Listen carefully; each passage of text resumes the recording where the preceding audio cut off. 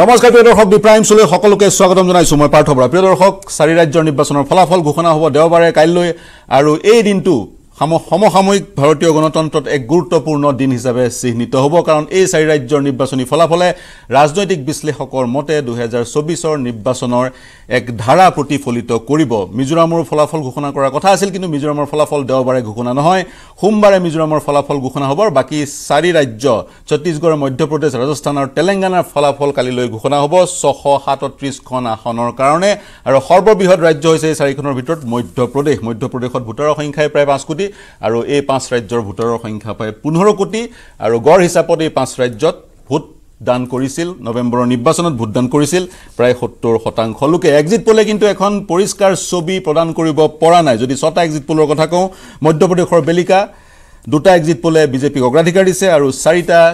exit পোলে কংগ্ৰেছক চৰকাৰ গঠন কৰাৰ দিশে অগ্ৰসৰ হৈছে হ'ব বুলি কৈছে ৰাজস্থানৰ বেলিকা 2টা এক্সিট পোলে কংগ্ৰেছক আগস্থান দিছে আৰু 4টা এক্সিট পোলে বিজেপি চৰকাৰ গঠনৰ দিশে আগবাঢ়িব বুলি কৈছে কিন্তু ছত্তীশগড়ত প্ৰায় গোটেইকেইটা 100% এক্সিট পোলে কংগ্ৰেছ জয়ী হ'ব বুলি পূৰ্বানুমান কৰিছে তেলেংগানাৰ বেলিকা 5টা এক্সিট পোলে কংগ্ৰেছ জয়ী হ'ব বুলি পূৰ্বানুমান কৰিছে আৰু মিজোৰামৰ বেলিকা ত্ৰিশংকু বিধানসভা মূল যুঁজখন কংগ্ৰেছ জেডপিএম আৰু এমএনএফৰ মাজত গতিকে এখন নিশ্চিত ছবি আমাৰ হাতত নাই আৰু যেহেতু প্ৰিয় দৰ্শক ভাৰতবৰ্ষত প্ৰতিটো নিৰ্বাচনে এক নেৰেটিভৰ সৃষ্টি কৰে পলিটিক্যাল ডিসকোৰ্সত এটা বাৰ্তা প্ৰেৰণ কৰে যি বাৰ্তা সুদূৰ প্ৰসাৰী হয় বিভিন্ন সময়ত গতিকে এই নিৰ্বাচনে কি বাৰ্তা প্ৰেৰণ কৰিব সেই সন্দৰ্ভত আলোচনা কৰিম বা 2024ৰ যি ফলাফল সেই ফলাফলত প্ৰভাৱ বিস্তাৰ কৰিব নে নাই সেই সমূহ আলোচনা কৰিম আৰু নিৰ্বাচনৰ ফলাফলৰ কাৰণে মাত্ৰ আৰু 18 পৰা 20 ঘণ্টা আছে 18-20 ঘণ্টাৰ ভিতৰত সকলো আপোনালোকে গম পাব এক্সিট পোলে ঠিককে কলনে ভুলকৈ কলে ষ্টুডিঅত আছে অপূৰ্ব ভট্টাচাৰ্য জ্যেষ্ঠ মুখপাত্ৰ তথা সাধাৰণ সম্পাদক ৰাজ্যিক কংগ্ৰেছ ৰঞ্জীৱ কুমাৰ শৰ্মা মুখপাত্ৰ বিজেপি অদীপ কুমাৰ ফুকন জ্যেষ্ঠ সাংবাদিক তথা ৰাজনৈতিক বিশ্লেষক ময়ূৰ বৰা ৰাজনৈতিক বিশ্লেষক লেখক স্তম্ভ লেখক আৰু অনুৰূপা ডেকাৰজা মুখপাত্ৰ আপ মই কংগ্ৰেছৰ পৰা আৰম্ভ কৰিছো অপূৰ্ব ভট্টাচাৰ্য ডাঙৰীয়া কংগ্ৰেছ উৎসাহিত হৈ আছে বা ফটকা ইত্যাদি তেওঁলোকে ক্ৰয় কৰিলে মাথো তেওঁলোকে উদযাপন কৰিবলৈ বাকি যেতিয়াই ফলাফল আহিব বা যি ধৰণে ফলাফল আহি থাকিব আপোনালোকে উদযাপন কৰিব বেছি আত্মবিশ্বাস আপোনালোকে প্ৰদৰ্শন কৰিছে নেকি বেছি নহয় কাৰণ কংগ্ৰেছ মুক্ত ভাৰতৰ কথা যোৱা 9টা বছৰে চলি আছে কংগ্ৰেছৰ অস্তিত্ব নাই কংগ্ৰেছ 50 বছৰলৈ নাহে তেনেকুৱা অৱস্থাত যেতিয়া এক্সিট পোলে অন্তত দুখন ৰাজ্য ক্লিন সুইপ কৰিব বুলি দিছে স্বাভাৱিকতে উৎসাহ অহাটো ভাল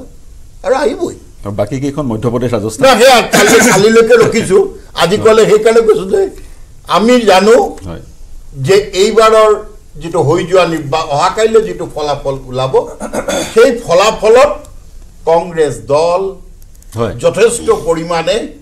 ভাল ফল দেখুৱালে বাজিমাত কৰিব বুলি কৈছে মই পুনৰ আহিম প্ৰাৰম্ভিক প্ৰতিক্ৰিয়া সেইকাৰণে কম সময় দিলো আপোনাক মই পুনৰ আহিম ৰঞ্জীৱ কুমাৰ শৰ্মা ডাঙৰীয়া আপুনি এই নিৰ্বাচনক কেনেদৰে বিশ্লেষণ কৰে প্ৰাথমিক প্ৰতিক্ৰিয়া আপোনাক 1.5 মিনিটৰ ভিতৰত দিবলৈ অনুৰোধ জনাম পাৰ্থ 4-5খন ৰাজ্যৰ যে নিৰ্বাচন হৈছে বিধানসভাৰ নিৰ্বাচন আৰু এই ৰাজ্যৰ নিৰ্বাচনৰ ফলাফলে নিশ্চিতভাৱে ৰাষ্ট্ৰীয় ৰাজনীতিত এটা প্ৰভাৱ পেলাব তাত নৈ কৰিব নোৱাৰি দুটা ডাঙৰ এলায়েন্স আছে দেশত এটা নেশ্যনেল ডেমক্ৰেটিক এলায়েন্স আনটো কংগ্ৰেছ নেতৃত্বাধীন এলায়েন্স এই দুইটা এলায়েন্সৰ ভৱিষ্যতো বহু পৰিমাণে এই নিৰ্বাচনৰ ফলাফলে প্ৰভাৱিত কৰিব বুলি কোৱা হৈছে মূল কথা হ'ল নিৰ্বাচন যেটো এক্সিট পোলে যেটো ফল দেখুৱাইছে এক্সিট পোলৰ ফলত দুটা আমি এই 5খন ৰাজ্যৰ ভিতৰত এখন ৰাজ্যত ক্ষমতাত আছো মধ্যপ্ৰদেশ আন 4খন ৰাজ্যত আমি ক্ষমতাত নাই গতিকে আমাৰ কাৰণে মূল কথা হ'ল আমি মধ্যপ্ৰদেশ এট এনি কষ্ট আমি জিকিব লাগিব আৰু তাৰ ওপৰত যিখিনি আমি জিকিম সেইখিনি আমাৰ গেইন হ'ব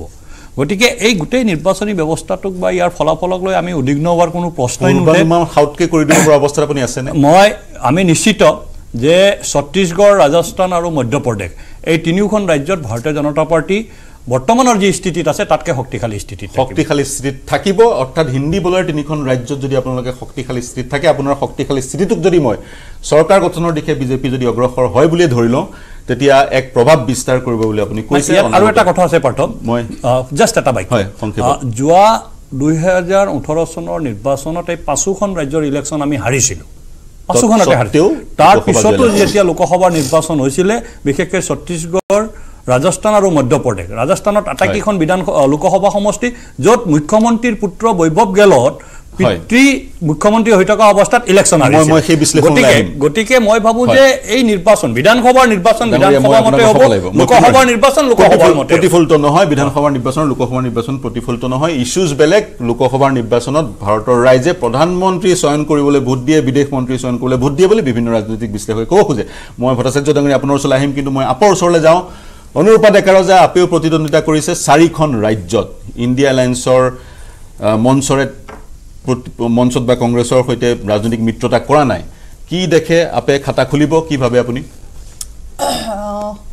প্ৰথমতে এটা কথাই ক'বলৈ বিচাৰিম যে আমি বিধানসভা যি নিৰ্বাচন হৈছে 5খন ৰাজ্যত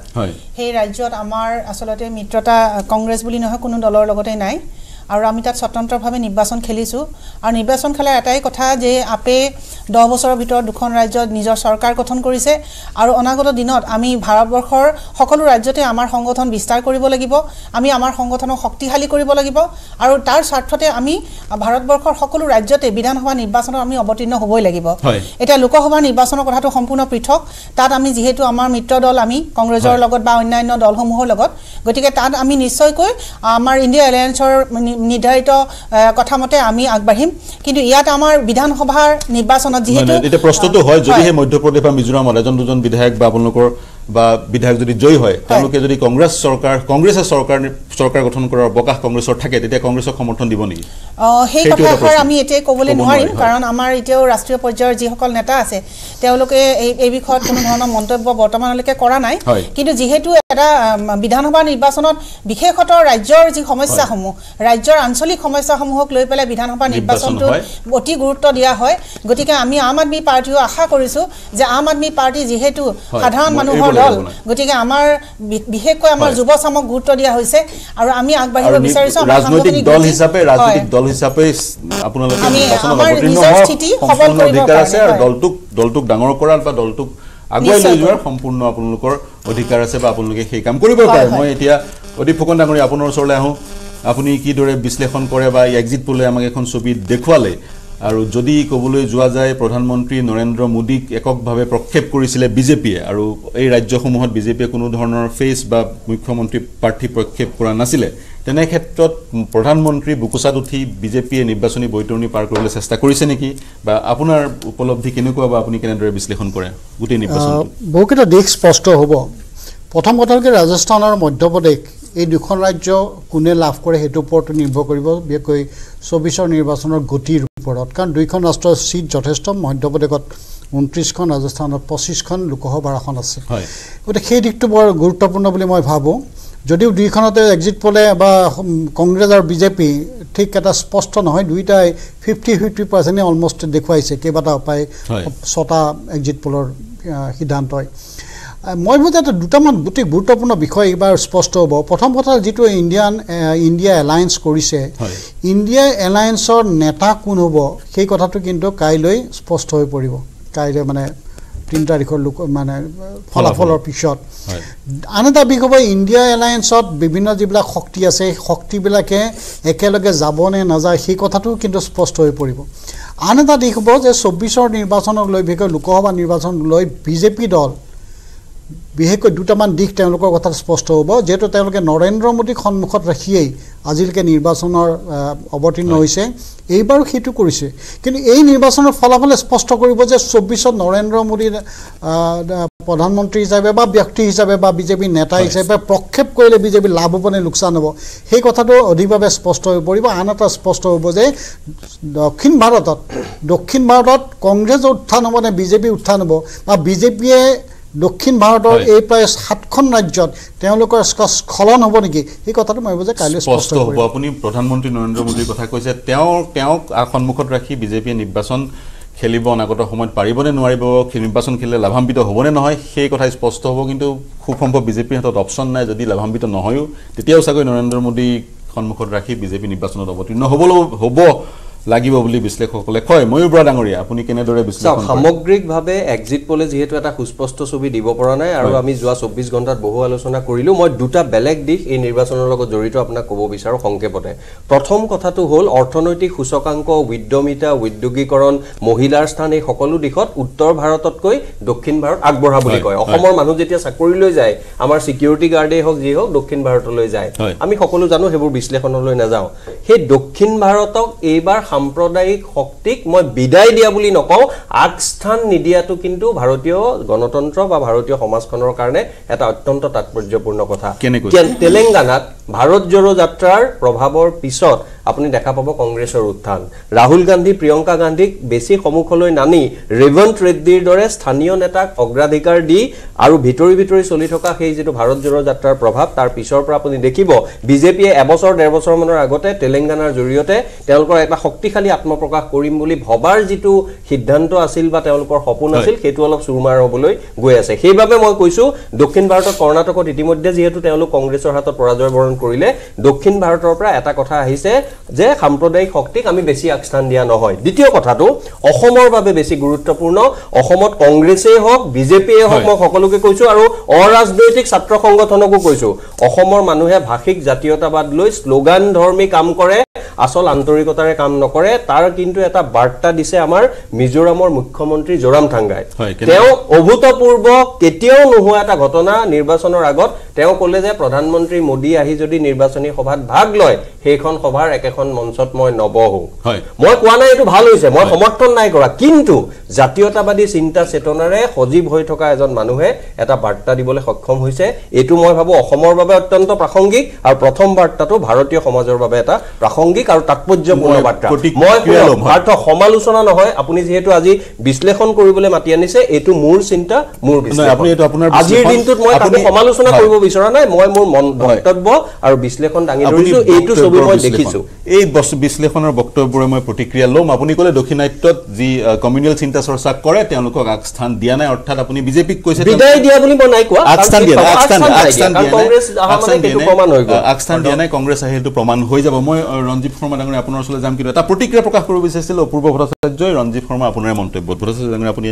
ক'ব বিচাৰিছিল কিবা এটা ৰঞ্জিত শৰ্মাৰ প্ৰতিক্ৰিয়া মানে তেখেতসকলে এটা কথা কৈ থকা লক্ষ্য হৈছে যোৱা দুটা দিনৰ পৰ্যালোচনা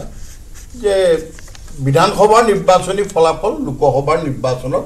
ইয়াৰ প্ৰতিফলিত নহয় এইটো কথা আমিও লক্ষ্য কৰিছোঁ কিন্তু এই কথাটো মনত ৰখা ভাল যে 2018 চনৰ ৰাজনৈতিক পৰিস্থিতি পৰিৱেশ আৰু তেতিয়াৰ যেটো ৰাজনৈতিক গতি আজি 2023ত কিন্তু বহুত সলনি হ'ল কেনেকৈ 1998 পৰা 2018 লৈকে কিন্তু যি পৰিসংখ্যা সেই পৰিসংখ্যা কিন্তু উল্টা ছবিখনে দেখুৱায় যি ভাল ফলাফল কৰিছে বিধানসভা নিৰ্বাচনত লোকসভা নিৰ্বাচনত সেই কিটা ভাল ফলাফল কৰিব পৰা নাই মানে সেই সময়ত কংগ্ৰেছৰ কোনো নেতৃত্ব নাই কংগ্ৰেছ ঐক্যবদ্ধ নহয় কংগ্ৰেছৰ লগত কোনো নাছিল হয় আজি কিন্তু কংগ্ৰেছ এলায়েন্স এটা গঠন হৈছে গতিকে সেই দিশৰ পৰা মানে সেই দিশৰ পৰা আমি এটা কথা কওঁ যে আহি থকা সময়ত হয় প্ৰচলিত ধাৰা আৰু পূৰ্বৰ ধাৰা অব্যাহত থাকিব বুলি আমি কিন্তু অধিপন ডাঙৰীয়া এটা কথা কৈছে কংগ্ৰেছ ইণ্ডিয়া এলায়েন্সৰ নেতৃত্ব কোনে বহন কৰিব সেই কথা ফলাফলে স্পষ্ট কৰিব এটা কথা বিভিন্ন ৰাজনৈতিক বিশ্লেষকসকলে ক'ব বিচাৰে যদিহে ধৰি ললো for the sake of argument কংগ্ৰেছে ভাল ফলাফল কৰে তেতিয়া কংগ্ৰেছ এলায়েন্স কংগ্ৰেছ ইণ্ডিয়া এলায়েন্সত নাথাকিব বা প্ৰয়োজন নোহোৱা এলায়েন্সৰ প্ৰয়োজনীয় নহ'ব বুলি তেওঁলোকে ভবাৰ অৱকাশ আছে বা তেওঁলোকে এককভাৱে জোৰ অৱকাশ আছে এনেকুৱা হ'ব পাৰে নেকি মুঠেও নহয় কাৰণ প্ৰথম কথা আপোনালোকে লক্ষ্য কৰক ৰাহুল গান্ধী ডাঙৰীয়া এটা কথা কৈছে মই সকলো ত্যাগ কৰিবৰ কাৰণে সাজু আছো সাম্প্ৰদায়িকতা আৰু ঘৃণাৰ ৰাজনীতিৰ অৱসান বিচাৰি মোৰ সাংসদ পদ কাঢ়ি নিলে মোৰ ঘৰ খালী কৰাই দিলে সকলোবিলাকে মোক অলপো কিন্তু বিচলিত কৰা নাই মই সত্যৰ কাৰণে যুঁজিছো আৰু সত্যৰ কাৰণে মই এতিয়া ৰঞ্জিত শৰ্মা ডাঙৰীয়া মই আপোনাৰ প্ৰতিক্ৰিয়া লওঁ ময়ূৰ বৰা ডাঙৰীয়াই কৈছে তেলেংগানাৰ পৰা এই সাম্প্ৰদায়িক শক্তিক বিদায় দিয়া বুলি তেওঁ কোৱা নাই তেওঁ কৈছে আগস্থান দিয়া নাই গতিকে দক্ষিণাত্যত সাম্প্ৰদায়িক শক্তিক আগস্থান দিয়া নাই কিন্তু সেই কথা তেওঁ মধ্যপ্ৰদেশৰ বেলিকা বা ৰাজস্থানৰ বেলিকা তেওঁ কিন্তু সেই মন্তব্য কৰা নাই গতিকে বিজেপিয়ে সাম্প্ৰদায়িক শক্তি ব্যৱহাৰ কৰি বৈতৰণি পাৰ হ'ব বিচাৰিছে এই ৰাজস্থান মধ্যপ্ৰদেশত বা যি মন্তব্য কৰিলে বৰা ডাঙৰীয়া ময়ূৰ বৰাই দক্ষিণ ভাৰতৰ প্ৰসংগ টানি আনি পেলা ভাৰতীয় জনতা পাৰ্টিক সাম্প্ৰদায়িক দল বুলি ঘোষণা কৰিছে এই কথাটোৰ সৈতে মই একমত নহয় ভাৰতীয় জনতা পাৰ্টিয়ে সবকা সাথ সবকা বিকাশ এই মন্ত্ৰৰে কাম কৰি আহিছে আৰু ভৱিষ্যতলৈ কাম কৰি যাব সমালোচক গণতন্ত্ৰত সমালোচনা থাকিব ময়ূৰ বৰাৰ দৰে মননশীল লিখকে সমালোচনা কৰিব আমি সেই সমালোচনাক সন্মুখত ৰাখি বা সমালোচনা বুকুত বান্ধি লৈ আমি আগবাঢ়ি যাম তাত আমাৰ সেইখিনি গণতান্ত্ৰিক শক্তি আমাৰ দলৰ আছে আৰু সেই গণতান্ত্ৰিক মানসিকতাও আছে এতিয়া দক্ষিণৰ কথাটো দক্ষিণৰ কৰ্ণাটক তেলেংগানা অন্ধ্ৰপ্ৰদেশ তামিলনাডু আৰু কেৰালা এই ৰাজ্যসমূহত সাংগঠনিকভাৱে আমি অন্য দলতকৈ দুৰ্বল সেই কথাটো স্বীকাৰ কৰিবলৈ আমাৰ কোনো ধৰণৰ দ্বিধাগ্ৰস্ততা নাই আমি কৰ্ণাটকৰ সাংগঠনিকভাৱে অলপ শক্তিশালী 224খন বিধানসভা আসনৰ ভিতৰত কৰ্ণাটকৰ আটাইকেইখন আসনতেই আমাৰ কিছু পৰিমাণে উপস্থিতি আছে বহু কেইখনত আমাৰ বিধায়ক আছে কিছুমানত নাই তামিলনাডুত যিসকলে ৰাজনৈতিক খবৰ ৰাখে এগৰাকী IPS অফিচাৰে চাকৰি বাদ দি ভাৰতীয় জনতা পাৰ্টিত জইন কৰি তেওঁ সন্মুখৰ পৰা তামিলনাডুত ভাৰতীয় জনতা পাৰ্টিক নেতৃত্ব দি আছে মই নকওঁ যে অহা বছৰৰ নিৰ্বাচনত আমি তাত চৰকাৰ বনাম কিন্তু অহা বছৰৰ নিৰ্বাচনত তামিলনাডুৰ ৰাজনীতিত আন্নামালাইৰ নেতৃত্বত ভাৰতীয় জনতা পাৰ্টি অন্যতম শক্তিশালী এক শক্তি হিচাপে তাত সন্মুখলৈ আহিব কেৰেলাটো য'ত আমি যথেষ্ট পিছপৰা আছিলোঁ বাম লেফ্ট ফ্ৰণ্ট আৰু কংগ্ৰেছ ফ্ৰণ্ট তাতো আমি ভাৰতীয় জনতা পাৰ্টিয়ে স্থানীয় সৰু সৰু ৰাজনৈতিক দলৰ লগত এলায়েন্স কৰি তাতো আমি এক শক্তি হিচাপে সন্মুখলৈ আহি আছোঁ এইবিলাক আমাৰ সাংগঠনিক কাম কাজ তাত যথেষ্ট শক্তিশালী ৰূপত চলি আছে আমাৰ বিচাৰ পৰিবাৰৰ কাম কাজ তাত ভাল মূল কথাটো হ'ল তেলেংগানাত সাম্প্ৰদায়িক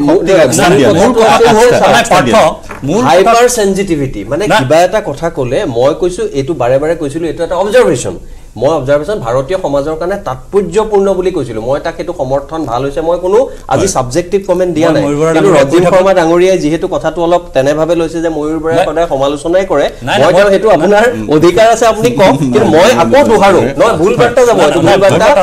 মই কৰাই নাই ডাঙৰীয়া মই কমপ্লিট কৰাই নাই স্থান নিদিয়াটো এটা ভাৰতীয় গণতন্ত্ৰৰ কাৰণে তাৎপৰ্যপূৰ্ণ অশুভ লক্ষণ বুলি যদি আপুনি কয় মই আপোনাৰ কথাত মানিম আৰু মই কিন্তু কৈছোঁ তাৎপৰ্যপূৰ্ণ এটা বাৰ্তা মই ময়ূৰ কৈ থাকোঁতে মাজতে কোৱা নাছিলোঁ মোৰ কথাটো কমপ্লিট হোৱা নাই তো তেলেংগানাৰ যিটো কথা আহিছে তেলেংগানাত চাওক আমাৰ MLA এতিয়া কেইজন আছে 7জন আমি সেই নাম্বাৰটোক বঢ়াম আমি ৰাজনৈতিক দল হিচাপে আমি সেই নাম্বাৰটো আমাৰ বাঢ়িব আমি কৈছোঁ যে যিমান কেইখন ৰাজ্যত ইলেকশ্যন হৈছে তাৰ যি শক্তি আছে আমাৰ মধ্যপ্ৰদেশত আমাৰ চৰকাৰ আছে আমাৰ তাত নাম্বাৰছ আছে ৰাজস্থানত আমাৰ চৰকাৰ নাই বিৰোধীত আমি আছোঁ ছত্তীশগড়ত আমাৰ চৰকাৰ নাই আমি বিৰোধীত আছোঁ তাত যি নাম্বাৰছ আছে যোন ৰাজ্যত যি নাম্বাৰছ আছে তাৰ ডাবল হ'ব তাতকৈ বেছি হ'ব গতিকে মই নাভাবোঁ যে আজি আগমুহূৰ্তত এক্সিট পোল চাই আমি কিবা এটা সিদ্ধান্তত অহাটো উচিত হ'ব যোৱাবাৰ লোকসভা নিৰ্বাচনৰ সময়তো এক্সিট পোলৰ আগত আমি এনেকৈ বহি কথা পাতি আছিলোঁ চবে কৈ আছিলে ভাৰতীয় জনতা পাৰ্টি 200 পাৰ নহয় কিন্তু আমি 303টা সিট জিকিছোঁ আৰু অন্যসকলৰ ওচৰলৈ যাম আপুনি কৈছে দলটোৱে সম্প্ৰসাৰ কৰিছে দক্ষিণাত্যত আৰু প্ৰতিখন ৰাজ্যতে আৰু বিশেষকৈ তেলেংগানাত আপোনালোকৰ উদ্দেশ্য হৈছে MLA ৰ সংখ্যা বৃদ্ধি কৰাৰ চৰকাৰ গঠন কৰাৰ উদ্দেশ্য চৰকাৰ গঠন কৰাৰ গোটেই প্ৰক্ৰিয়াটোত কিন্তু শৰ্মা ডাঙৰীয়া BRS আৰু BJPয়ে ৰাজনৈতিক মিত্ৰতা কৰি চৰকাৰ গঠন কৰাৰ অৱকাশো আছে নোহোৱা নহয় এক্সিট পোলে কংগ্ৰেছে চৰকাৰ গঠন কৰাৰ দিশে অগ্ৰসৰ হৈছে বুলি কৈছে কিন্তু তেনেধৰণৰ অৱকাশো আছে নোহোৱা নহয় গতিকে সেই ধৰণৰ বিশ্লেষণবোৰ কৰিব পৰা যায় আমি মাত্ৰ অপেক্ষা কৰিব লাগিব আৰু 18 ঘণ্টামানৰ তাৰপিছত সকলো ছবি পৰিষ্কাৰ হ'ব মই এতিয়া আপৰ কথালৈ আহোঁ আপৰ এগৰাকীৰ প্ৰতিনিধিয়ে দাবী কৰিছিলে মিজোৰামত দুখন আসন তেওঁলোকে দখল কৰিব আৰু কিং মেকাৰৰ ভূমিকা লোৱাৰো তেওঁলোকে কিং মেকাৰৰ ভূমিকা লোৱাৰ সম্ভাৱনা আছে মিজোৰামৰ বেলিকা অনুৰূপা আপুনি কেনেদৰে চাই মিজোৰামত কিয় আপ সোমাল প্ৰথম কথা হ'ল যে আপে চাৰিখন আসনত আমি প্ৰতিদ্বন্দ্বিতা কৰিছোঁ আৰু চাৰিগৰাকী শিক্ষিত ব্যক্তিয়ে তাত প্ৰতিদ্বন্দ্বিতা আগবঢ়াইছে আৰু আমি আশাবাদী আমি মিজোৰামত যথেষ্ট সংখ্যক আমাৰ যুৱ প্ৰজন্ম আমাৰ ফালে আগবাঢ়ি আহিছে আৰু এইটো আমাৰ কাৰণে এটা শুভ লক্ষণ আমি আমাৰ উত্তৰ পূৰ্বাঞ্চলত অসমক বাদ দি পেলাই মিজোৰামত আমি প্ৰথমবাৰৰ কাৰণে আমি নিৰ্বাচনত প্ৰতিদ্বন্দ্বিতা কৰিছোঁ আৰু আমি নিৰ্বাচনত প্ৰতিদ্বন্দ্বিতা কৰাৰ এটাই অৰ্থ যে আমি উত্তৰ পূৰ্বাঞ্চলত আম আদমি পাৰ্টিয়ে নিজৰ ভেটি শক্তিশালী কৰিবৰ কাৰণে আগবাঢ়িছে লাহে লাহে আৰু এয়া আমাৰ প্ৰথমটো খোজ আমি খপনি পুতিছোঁ আৰু আমি আশাবাদী মানুহেতো এনেকুৱা ধৰণৰ কথা ক'ব এইটো স্বাভাৱিক কথা কিন্তু আপুনি ভাবেনি কংগ্ৰেছ যদি জয়লাভ কৰে যদি জয়ী হয় এটলিষ্ট 5খনৰ 2খনতো যদি জয়ী হয় এতিয়া ছত্তীশগড় আৰু তেলেংগানাত তেওঁলোক জয়ী হোৱাৰ দিশে এক্সিট পোলৰ কথা যদি ভাবোঁ তেতিয়া কংগ্ৰেছ আপোনালোকৰ লগত নাথাকিব তেওঁলোকে ভাবিব এককভাৱে যাওঁ আমি ৰাহুল গান্ধী প্ৰাইম মিনিষ্টাৰ হ'ব নিশ্চয় মইতো কৈছো যে বিধানসভাত আমি কেতিয়াও কাৰো লগত আমি এলায়েন্স কৰা নাই যদিহে কংগ্ৰেছ 5খনৰ 2খনত কংগ্ৰেছ জয়ী হয় মিজোৰামৰ কথাটো সম্পূৰ্ণ সুকীয়া আচলতে মিজোৰামৰ কথাটো সম্পূৰ্ণ সুকীয়া এতিয়া আপোনাৰ মিজোৰামত যিকিটা লোকেল পাৰ্টি আছে আপোনাৰ জোৰাম থাংগা বা তেওঁলোকৰ যিকিটা নিজৰ MNF আছে বা ZPM আছে তেওঁলোকে ZPM বা চৰকাৰ গঠন কৰিলে বা MNFও যদি চৰকাৰ গঠন কৰে হয়তো কংগ্ৰেছে তেওঁলোকক সমৰ্থন কৰিব কংগ্ৰেছে সমৰ্থন কৰিলে আপে সমৰ্থন কৰে স্কোপ আছে ডেফিনেটলি কৰিব আমাৰ যেতিয়া কোনোবা বিধায়ক তাত আমাৰ নিৰ্বাচিত হৈ আহিব নিশ্চয়কৈ আমাৰো সমৰ্থন কৰাৰ আমি সুবিধাখন কেতিয়াও এৰি নিদিওঁ কাৰণ আমি তাত সংগঠন নিৰ্মাণ কৰিব লাগিব আমি সংগঠন তাত আমি নিৰ্মাণ কৰিব লাগিব আৰু আপোনালোকে পৃথকে পৃথকে বিধানসভাৰ নিৰ্বাচনত অৱতীৰ্ণ হৈছে লোকসভাত অন্তত 400খন আসনত আপোনালোকে 1:1 ফৰ্মুলাৰে আগবাঢ়িব এতিয়ালৈকে সিমানে ভাঙুন হোৱা নাই নহয় জানো এতিয়া অদীপ ফুকন ডাঙৰীয়া আপোনাৰ ওচৰলৈ আহোঁ 1998 চনৰ পৰা এতিয়ালৈকে দেখা পোৱা গৈছে এই যি ট্ৰেণ্ড এই সেমি ফাইনেলৰ ট্ৰেণ্ড এই 5খন ৰাজ্যৰ বিধানসভা নিৰ্বাচন 98 বা 2000 চনত 3খন ৰাজ্য আছিল তাৰপিছত 2000 চনত ছত্তীশগড় অন্তৰ্ভুক্ত হ'ল 2014 তেলেংগানা অন্তৰ্ভুক্ত হ'ল এই যি ট্ৰেণ্ড পৰিলক্ষিত হৈছে বিধানসভা নিৰ্বাচনত যি ফলাফল দেখুৱাই দলসমূহে সেই অনুৰূপ ফলাফল তেওঁলোকে লোকসভাত দেখুৱাব নোৱাৰে অপূৰ্ব ভট্টাচাৰ্যই কৈছে এই ট্ৰেণ্ডৰ পৰিৱৰ্তন হ'ব এই ধাৰাৰ এবাৰ পৰিৱৰ্তন হ'ব আপুনি ভাবেনে পৰিৱৰ্তন হ'ব বুলি এইটো যে আমি চাওঁ বিশেষকৈ আমি বৰ দূৰলৈ নগৈ 2018ৰ যিটো বিধানসভা এইকেইখন ৰাজ্যৰ বিধানসভা নিৰ্বাচনৰ লগত চোৱা যায় 2018ৰ পিছত আজি 2019ত যিটো লোকসভা নিৰ্বাচন হ'ল 2018ত বিধানসভা নিৰ্বাচন 2019ত লোকসভা নিৰ্বাচন তাত দেখা যায় সম্পূৰ্ণ ৰিভাৰ্চ হৈছে এইকেইখনত য'ত মানে হয় কংগ্ৰেছ জিকিছিল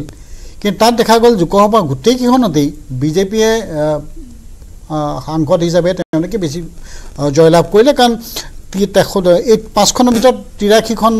আসন তাৰে 65খন বিজেপিয়ে নিলে কংগ্ৰেছে মাত্ৰ 6খন গতিকে এই ট্ৰেণ্ডটো চেঞ্জ হ'বনে নহয় সেইটো নিৰ্ভৰ কৰিব বিজেপিৰ নেতৃত্বৰ ওপৰত নেতৃত্ব মানে নৰেন্দ্ৰ মোদীৰ ওপৰত নৰেন্দ্ৰ মোদীৰ ওপৰত নিৰ্ভৰ এইকাৰণে কৰিব নৰেন্দ্ৰ মোদীয়ে 14 চন হওক বা 19 চন হওক এই লোকসভা নিৰ্বাচনবিলাকত সকলোৱে বিজেপি বুলি অকল চোৱা নাছিলে নৰেন্দ্ৰ মোদীক দেখিছে যে নতুনত্ব আনিব কিবা এটা কিন্তু যোৱা 10 বছৰত এই কথাখিনি আলোচনা বিলোচনা হ'ব এই গোটেই বিভিন্ন দিশত মই দীঘলীয়া নকৰোঁ এই গোটেই বিভিন্ন বিষয়ৰ পৰা পৰ্যালোচনা নাগৰিকে নিশ্চয় কৰিব আৰু নাগৰিকৰ পৰ্যালোচনা কৰাৰ পিছতে তাৰ ৰিজাল্ট কিন্তু লোকসভালৈ আহিব যে 18ৰ নিৰ্বাচন 19ৰ লোকসভা নিৰ্বাচন গোটেই 24ৰ নিৰ্বাচন এইটোত হয়তো এটা ভিন্নতা থাকিব গতিকে মই ভাবোঁ যে স্বাভাৱিকভাৱেই কংগ্ৰেছে এটা অক্সিজেন পাইছে এই নিৰ্বাচনত কংগ্ৰেছে যথেষ্টখিনি অক্সিজেন পাইছে ক'ত কেনেকৈ জিকে এটা বেলেগ বিষয় আৰু এই অক্সিজেনটোৱে কংগ্ৰেছৰ লগতে কংগ্ৰেছক সমৰ্থন কৰা বাকী শক্তিবিলাকো অক্সিজেন দিব আৰু তেওঁলোকে সামূহিকভাৱে কিন্তু এটা পৰ্যায়লৈকে যাব মই নকওঁ যে 24ত এইটো চৰকাৰ চেঞ্জ হ'ব পাৰে কিন্তু সেইটো পৰ্যায়লৈকে যাব যিটো পৰ্যায়ত বিজেপিয়ে ভাবিবলৈ বাধ্য হ'ব যে তেওঁলোকে ৰণকৌশল পৰিৱৰ্তন কৰিব লাগিব নেকি হিন্দুত্ব ল'ব লাগিব নে বাদ দিব লাগিব নৰেন্দ্ৰ মোদী সন্মুখলৈ আনিব লাগিব নে বেলেগ ল'ব লাগিব সেই কথাখিনি ভাবিবলৈ কিন্তু বাধ্য হ'ব সেই কথাখিনি তেওঁলোকে ভাবিবলৈ বাধ্য হ'ব এই নিৰ্বাচনৰ ৰিজাল্টত এই ফলাফলত কংগ্ৰেছে চৰকাৰ গঠন কৰে নকৰে অন্য এটা দিশ মই আপোনাৰ প্ৰত্যুত্তৰ ল'ম খুব কম সময়ত আপোনাৰ প্ৰত্যুত্তৰ ল'ম হয় অদীপ দাই যেটো কথা কৈছে নেচাৰ অফ ইলেকশ্যন ইয়াৰ বা এটা নিৰ্দিষ্ট পিৰিয়ডৰ পিছত চেঞ্জ হয় এটো সমাজ বিজ্ঞানৰ এটা তত্ত্ব আৰু সেইটো সঁচা কথা কিন্তু আমাৰ গোটেই কথাটো গোটেই অহা ইলেকশ্যনটো কিহৰ ওপৰত হ'ব অহা ইলেকশ্যনটো ডেভেলপমেণ্ট ইছ্যুৰ ওপৰত হ'ব ভাৰতৰ গৰিমাৰ ওপৰত হ'ব আন্তঃৰাষ্ট্ৰীয় পৰ্যায়ত ভাৰতে প্ৰদৰ্শন কৰা বিভিন্ন ইছ্যুসমূহত ভাৰতৰ ভূমিকাৰ পৰা আৰম্ভ কৰি আমাৰ যিখিনি আঞ্চলিক সমস্যা আছে সমস্যাসমূহ সমাধান কৰাৰ ক্ষেত্ৰত নৰেন্দ্ৰ মোদী নেতৃত্বাধীন চৰকাৰে কেনেধৰণৰ ভূমিকা পালন কৰিছে সমগ্ৰ বিষয়সমূহক লৈ অহা নিৰ্বাচন হ'ব আমিতো ডেভেলপমেণ্টৰ ইছ্যুত অহা নিৰ্বাচন খেলিবলৈ সাজু আছোঁ আৰু আমি ডেভেলপমেণ্টৰ ইছ্যুতে সেই যুঁজ কৰিম গতিকে এজেণ্ডা স্পষ্ট আছে ডাঙৰীয়া উন্নয়নৰ নামত যদি আপোনালোকে নিৰ্বাচনত অৱতীৰ্ণ হ'ল হয় সন্মুখত নৰেন্দ্ৰ মোদীৰ ভাৱমূৰ্তি সন্মুখত ৰাখি 5 ৰাজ্যৰ নিৰ্বাচনত বিজেপি অৱতীৰ্ণ নহ'ল হয় আপুনি মন কৰক কোনো এখন ৰাজ্যতে বিজেপিয়ে মুখ্যমন্ত্ৰী প্ৰাৰ্থী প্ৰক্ষেপ কৰা নাই সেইকাৰণে Narendra Modi is larger then the party নহয় নৰেন্দ্ৰ মোদীৰ দৰে এজন নেতা আমাৰ নেতৃত্বত থকাৰ পিছত আমি কি কাৰণত তেওঁক নিৰ্বাচনী সভালৈ নিব নালাগে এইটো কওকচোন সেই কথাটোৱে কৈছে যে নৰেন্দ্ৰ মোদীৰ দৰে এজন সবল নেতা আমাৰ যেতিয়া আছে আমাৰ হেমন্ত বিশ্বৰ দৰে এজন নেতা আছে যোগী আদিত্যনাথৰ দৰে নেতা আছে অমিত শ্বাহৰ দৰে নেতা আছে জেপি নাড্ডাৰ দৰে নেতা আছে সেই নেতাসকলক আমি কি কাৰণত নিৰ্বাচনী প্ৰচাৰত নিব নালাগে আমাৰ চাওক মধ্যপ্ৰদেশত আমাৰ চিটিং মুখ্যমন্ত্ৰী আছে ৰাজস্থানত আমাৰ নেতা আছে বসুন্ধৰা ৰাজে সিন্ধিয়া ছত্তীশগড়ত ৰমন সিং এইটো সংগঠন সবেই নেতৃত্ব দিছে বিৰতি ল'ব লাগিব পূৰ্ব আপুনি এটা প্ৰতিক্ৰিয়া প্ৰকাশ কৰিব বিচাৰিছে হয় প্ৰথম কথা যোৱা ৯.৫ বছৰত দেশে এই কথাটো লক্ষ্য কৰিলে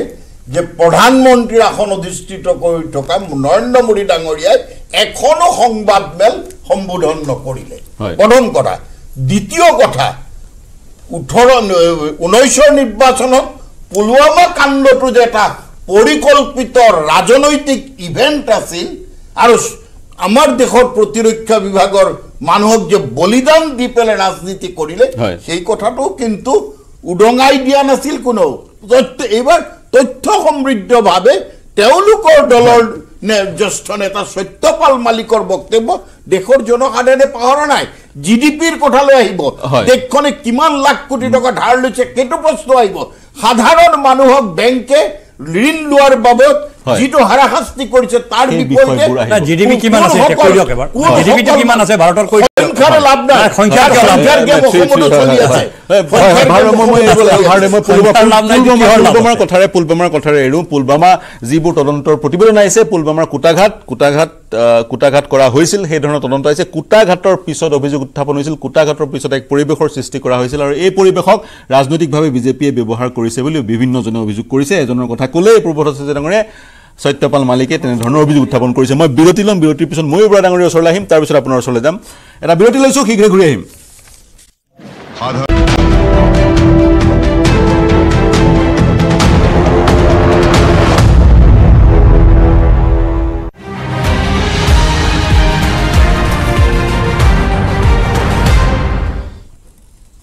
নমস্কাৰ প্ৰিয় দৰ্শক সকলোকে স্বাগতম জনাইছোঁ আমি কথা পাতি আছিলোঁ 2024 নিৰ্বাচন সেই নিৰ্বাচনত কালিৰ যি ফলাফল সেই ফলাফলে কিমান প্ৰভাৱ বিস্তাৰ কৰিব 5 ৰাজ্যৰ নিৰ্বাচন 15 কোটি ভোটাৰ আৰু প্ৰায় 70% লোকে মতদান কৰিছিলে মই মোৰ বৰা ডাঙৰীয়া পুনে পুনে আপোনাৰ ওচৰলৈ আহোঁ দুজন ব্যক্তিৰ প্ৰসংগ উত্থাপিত হৈছে স্বাভাৱিকতে দুজন ব্যক্তি প্ৰাসংগিক ৰাহুল গান্ধী আৰু নৰেন্দ্ৰ মোদীৰ কাৰণে অগ্নি পৰীক্ষা আৰু ৰাহুল গান্ধীৰ কাৰণেও অগ্নি পৰীক্ষা আপুনি এই নিৰ্বাচনৰ পিছত অনাগত যি লোকসভা নিৰ্বাচন এই অনাগত লোকসভা নিৰ্বাচন এই দুজন ব্যক্তিয়ে কেনেদৰে আগবাঢ়িব মই এনেকৈ ভাবো যে বিজেপিয়ে এই 5খন ৰাজ্যৰ নিৰ্বাচনৰ ফলাফল যেনেকৈ নেদেখুৱাওক কিয় ইয়াৰ 2024 চনৰ নিৰ্বাচনৰ কাৰণে তেওঁলোকে প্ৰধানমন্ত্ৰীৰ প্ৰাৰ্থিত্ব হিচাপে শক্তিশালী তেওঁলোকৰ প্ৰাৰ্থী বা নিৰ্বাচনী বৈতৰণী পাৰ কৰোৱাৰ ক্ষেত্ৰত আটাইতকৈ শক্তিশালী ভূমিকা লোৱা তাত সেইটো কথা স্বীকাৰ কৰিবলৈ কাৰো সংকোচ বা দিনা নাই নৰেন্দ্ৰ মোদীকে তেওঁলোকে মানে হেতু স্থান দিব আৰু তেওঁ হেতু স্থানলৈ আগবাঢ়িব কিন্তু ইয়াৰ পিছত হয়তো তেওঁ বয়সো নাথাকিব গতিকে 2024 চনৰ নিৰ্বাচনটো ভাৰতীয় জনতা পাৰ্টিৰ কাৰণে যিমান গুৰুত্বপূৰ্ণ নৰেন্দ্ৰ মোদীৰ ব্যক্তিগত ৰাজনৈতিক জীৱনৰ কাৰণেও সাংঘাতিক গুৰুত্বপূৰ্ণ কিয়নো পোন প্ৰথমবাৰৰ বাবে 10 বছৰৰ পিছত প্ৰতিষ্ঠান বিৰোধীৰ এটা ঢৌ থাকে এটো থাকিবই সকলোৰে হ'ব হেতু আছে তাৰ লগত আপোনাৰ কংগ্ৰেছৰ কিছু উত্থান আছে কৰ্ণাটকত দেখিলো এই নিৰ্বাচনেও হয়তো কিছু দেখুৱাব গতিকে অন্যান্য বহু প্ৰশ্নটো আছে বহু লোকৰ সমালোচনা আছে গতিকে তাৰ মাজত 10 বছৰ প্ৰধানমন্ত্ৰীত্ব কাল সম্পন্ন কৰাৰ পিছত সেই মানুহজনে নতুনকৈ কি দিব কিমান শক্তিশালী ৰূপত ভাৰতে আত্মপ্ৰকাশ কৰা বুলি দেখুৱাব সেইবোৰ কথালৈ ভাৰতৰ বিভিন্ন মানুহৰ বিভিন্ন প্ৰশ্ন থাকিব আৰু সেই প্ৰশ্নৰ ধুমুহাৰ মাজত তেখেতৰ ভাৱমূৰ্তিত হয়তো কিঞ্চিতমান হলেও কিছু প্ৰভাৱ পৰিব পাৰে বুলি মই ভাবো 2024 আৰু 2000 মই সাপ্লিমেন্টাৰী প্ৰশ্নটো 2024 আৰু 2014 আৰু 2019 তকৈ অতিৰিক্ত কিছু প্ৰত্যাহ্বান থাকিব বিভিন্নজনে কয় কংগ্ৰেছে অভিযোগ উত্থাপন কৰে আপেও কৰে বিভিন্ন সময়ত যদি তৃতীয়বাৰৰ কাৰণে নৰেন্দ্ৰ মোদী মুখ্য বিজেপি শাসনলৈ আহে তেতিয়া সংবিধান নাথাকিব গণতন্ত্ৰ নাথাকিব আপুনি তেনেদৰে ভাবে নেকি চাওক তেনেকুৱা এটা যদি মই হাইপোথেটিকেল প্ৰশ্ন গতিকে মই হাইপোথেটিকেলি কওঁ যদি 2019 চনৰ নিচিনা বা তেনেকুৱা তাতকৈও ভাল ফলাফল দেখুৱাবলৈ সক্ষম হয় যেটো মই নাভাবো দেখুৱাবলৈ সক্ষম হ'ব বুলি তেতিয়া হলে তেনে এটা শংকা বহু মানুহে কৰাৰ দৰে মোৰ মনলৈ একেবাৰে নহা বুলি ক'লে ভুল কোৱা হ'ব কিন্তু মই নাভাবো ভাৰতত আমি কেতিয়াবা ভাবো যে 10 বছৰ 5 বছৰ শাসন চলালে ভাৰতীয় মানুহক ভাৰতীয় গণতান্ত্ৰিক যেটো কাঠামো বা অন্তৰ্গাঁথনি বা ইয়াৰ মানুহৰ মাজত থকা যেটো বিদ্ৰোহ বা বিপ্লৱ বা আন্দোলনৰ যেটো কথা সেই কথাটোক আপুনি সমূলি নুই কৰিব নোৱাৰে আমি সেই জৰুৰীকালীন অৱস্থাৰ সময়ত ইন্দিৰা গান্ধীক নহয় জানো কি মানুহে কেনেকুৱা দৃষ্টিৰে চাইছিল তাৰ পিছত কিন্তু প্ৰত্যুত্তৰো দিলে গতিকে মই নাভাবো তেনেকুৱা ধৰণৰ কথা হ'ব বুলি দ্বিতীয় আপুনি ৰাহুল গান্ধীৰ প্ৰশ্নটো উলিয়াইছিল যেতিয়া ৰাহুল গান্ধীৰ কাৰণেও এটো ডাঙৰ অগ্নি পৰীক্ষা মোদীতকৈও ডাঙৰ অগ্নি পৰীক্ষা ৰাহুল গান্ধীৰ বাবে কাৰণ এইবাৰ যদি ৰাহুল গান্ধীয়ে নতুন কিবা এটা কৰা বা তেওঁ অলপ ব্যতিক্ৰমী ধৰণৰ নেতা যেটো ভাৰত জোড়ো যাত্ৰাৰ জৰিয়তে যেটো সম্পূৰ্ণ নিৰ্বাচনী ধৰণৰ কথা নহয় তেওঁ প্ৰমাণ কৰিলে হেতু যদি এইবাৰ নিৰ্বাচনত কেনেবাকে প্ৰমাণ কৰিব নোৱাৰে মই তেওঁলোকে চৰকাৰ কৰিব বুলি এতিয়াও ভবা নাই কিন্তু ভাল ফলাফলৰ জৰিয়তে তেতিয়া হলে ৰাহুল গান্ধীৰ এক্সপায়াৰী ডেটটো বহু মানুহে বহুত আগতেই কৈছিল এবাৰ কিন্তু ময়ো ভাবো তেতিয়া হলে কিন্তু ৰাহুল গান্ধীক লৈ কংগ্ৰেছ দলে অনাগত সময়ত চলাব নোৱাৰে কিন্তু মোৰ ব্যক্তিগত মতামত মোদী ডাঙৰীয়া এবাৰ প্ৰত্যাহ্বানৰ সন্মুখীন হ'ব কিমান আগলৈ হয় হেতু সময়ে কব আৰু ৰাহুল গান্ধী ডাঙৰীয়াৰ এবাৰ কিন্তু কিছু আগবাঢ়িব কিন্তু সেই আগবঢ়া মানে দুইজনৰ ভাৱমূৰ্তিৰ মাজৰ ব্যৱধান আমি ভবা ধৰণেৰে বা বহু কংগ্ৰেছমুখী বিশ্লেষকে কৰা ধৰণেৰে ইমান হ্ৰাস পাব বুলি মই কিন্তু নাভাবে ৰাহুল গান্ধী নৰেন্দ্ৰ মোদী বনাম ৰাহুল গান্ধী তেনে ধৰণৰ এক নেৰেটিভৰ সৃষ্টি হোৱাৰ অৱকাশ আছে মই পুনৰ সেই বিষয়টোলৈ আহিম মই অদীপ ফুকন ডাঙৰীয়া আপোনাৰ ওচৰলৈ যাওঁ যি ধৰণে ময়ূৰবৰা ডাঙৰীয়াই ক'লে সাম্প্ৰদায়িক যি শক্তি সেই শক্তিক আগস্থান দিয়া নাই আৰম্ভণিতে তেওঁ মন্তব্য কৰিছিল কিন্তু যদি আমি মধ্যপ্ৰদেশৰ বেলিকা চাওঁ কমল নাথেও এক ছফ্ট হিন্দুত্বৰ নীতি গ্ৰহণ কৰা পৰিলক্ষিত হৈছিল গতিকে ভাৰতবৰ্ষত সেই যি পলিটিক্স অফ ৰিলিজন সেই ৰিলিজন পাৰ্মানেণ্টলি আহিল বুলি আপুনি ভাবে নেকি ৰাজনীতি যিটো প্ৰক্ৰিয়ালৈ ৰাজনীতি গৈছে ভাৰতবৰ্ষত যি দলেই নহওক কিয় তেওঁলোকে হয়তো সন্মুখৰ পৰা নকয় বা বেলেগ বেলেগ ভিন্ন দৃষ্টিভংগীৰে হয় প্ৰত্যক্ষ বা পৰোক্ষভাৱে ধৰ্মক তেওঁলোকে ব্যৱহাৰ কৰে প্ৰতিটো দলেই কৰে আৰু আন এটা প্ৰতিটো দলে হিতাধিকাৰী ব্যৱহাৰ কৰে দুয়োটাই সমাজখনৰ কাৰণে ক্ষতিকাৰক আৰু দুয়োটাই তেওঁলোকৰ সেই ৰাজনৈতিক দলবিলাকৰ বা ৰাজনৈতিক নেতাবিলাকৰ ব্যক্তিগত স্বাৰ্থত তেওঁলোকে মানুহবিলাকক এই লাইনত লৈ গৈছে এটা মৌলবাদী দৃষ্টিভংগীৰে ধৰ্মীয় দৃষ্টিভংগীৰে হিতাধিকাৰী দৃষ্টিভংগীৰে মই ভাবোঁ যে এই গোটেই ব্যৱস্থাত যথেষ্ট ক্ষতি কৰিছিল যিটো কাৰণে আপুনি চাব ৰাজস্থানত এটা নৰেন্দ্ৰ মোদী কথাটো যে এটা ওলাই আছিলে নৰেন্দ্ৰ মোদী ডাঙৰীয়াই ৰাজস্থানত এই কথাটো ক'বলগীয়া হ'ল যে আপোনালোকে বসুন্ধৰা ৰাজেৰ কথা চিন্তা নকৰিব বসুন্ধৰা ৰাজে নাই মই আছোঁ মোক লৈ পেলাই আপোনালোকে চিন্তা কৰক মোক লৈ পেলাই আপোনালোকে আগবাঢ়ক এই কথাটো কিয় ক'বলগীয়া হ'ল তাৰমানে ৰাজস্থানৰ গোটেই প্ৰক্ৰিয়াটো এনেকুৱা এটা পৰ্যায়লৈ গুচি গ'ল যে ৰাজস্থানৰ জনসাধাৰণে কাকো বিজেপিৰ কোনো এজন নেতাক তাত কাৰণ 7জনমান নেতা ইতিমধ্যে স্পীকাৰো আহি পেলাই প্ৰধানমন্ত্ৰী হোৱা কথা গতিকে এনেকুৱা এটা পৰ্যায় হোৱাৰ কাৰণে প্ৰধানমন্ত্ৰীয়ে নিজকে দাঙি ধৰিবলগীয়া হ'ল এই যে দ্বন্দ্ববিলাক আৰম্ভ হৈছে এই দ্বন্দ্ববিলাকৰ লগতে আপুনি প্ৰত্যেকখন ৰাজ্যতে চাব প্ৰত্যেকখন ৰাজ্যতে ধৰ্মৰ বিভিন্ন কথাটো আছে আৰু এতিয়া আকৌ জাত পাতৰ কথাটো আহিলে তাৰপিছত আকৌ হিতাধিকাৰীৰ কথাটো আহিলে এই তিনিওটা বিষয় যদি আমি চাই মই ভাবোঁ যে ৰাজনৈতিক দলবিলাকে কোনটো লাইনত আমাৰ সমাজখনক লৈ গৈছে এইটো এটা বৰ চিন্তনীয় বিষয়